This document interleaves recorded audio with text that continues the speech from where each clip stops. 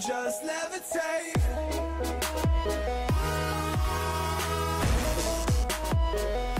Hey guys, check it out.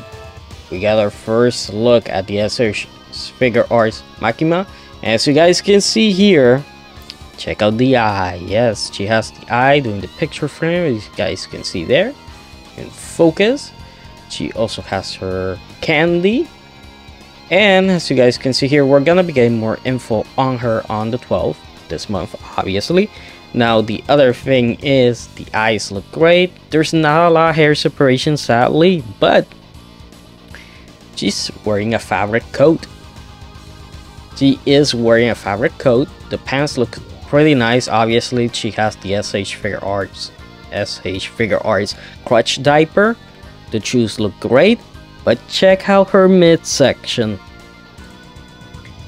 That's already looking better than the Figma one, at least there.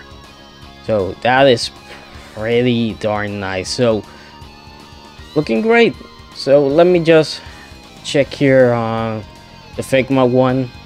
Let's just do a little comparison, of course, because I know a lot of people are probably want to see that. But as you guys can see, this is the Figma one. This is the S.H.Figuarts one. I got to say the style of the eyes on this one looks a lot more striking.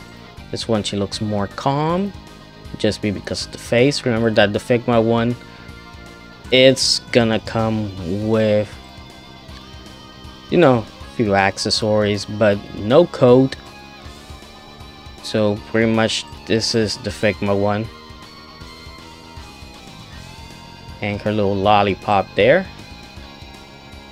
So in my opinion here, S.H.Figuarts did a better job. They did a better job, especially like I told you guys, that midsection. This midsection looks horrible. This one looks great.